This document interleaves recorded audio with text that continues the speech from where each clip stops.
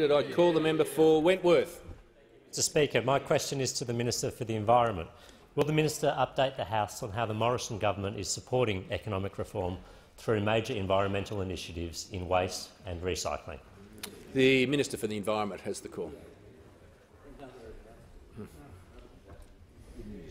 Thank you very much, Mr Speaker. Can I thank the member for Wentworth and acknowledge the work he's doing in support of recycling in his electorate, including good work with Randwick Council and their curbside collections, because, Mr Speaker, Australians want to be confident that everything they put in their recycling bin will be collected and recycled, not sent to landfill and not shipped overseas. As the Prime Minister said, it's our waste, it's our responsibility. And that's why today the government introduced legislation that will implement the waste export ban agreed by Australian governments in March, and also the legislation reforms the Product Stewardship Act. I want to pay special tribute to the member for Brisbane, an Assistant Minister for Waste Reduction, who has done fantastic work and effort towards achieving these landmark reforms. The Recycling and Waste Reduction Bill 2020 will phase in the end of 645,000 tonnes of unprocessed plastic, paper, glass and tyres that Australia ships overseas each year.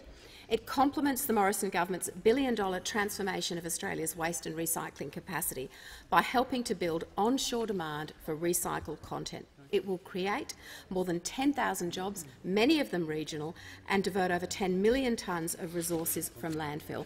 Now, industry and communities have supported this waste export ban, which they view as a positive catalyst for change, and they're joining with us.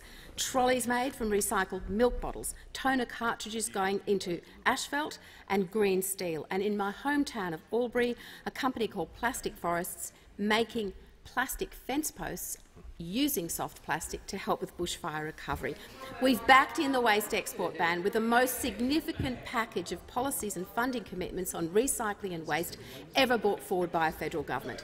This includes a national waste action plan that will achieve an 80% average recovery rate across all waste streams, stronger Commonwealth procurement guidelines, halving the amount of organic waste sent to landfill. We're leading substantial investment in recycling through a new $190 million recycling modernisation fund, which will leverage $600 million of new investment in recycling infrastructure.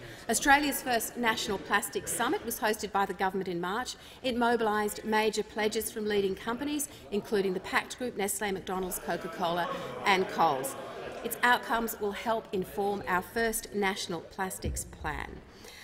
Our practical approach on tackling waste and recycling is consistent with our strong record of environmental achievement. Waste is not just an environmental problem to solve, it's an economic opportunity to create, and the Morrison government is seizing that opportunity.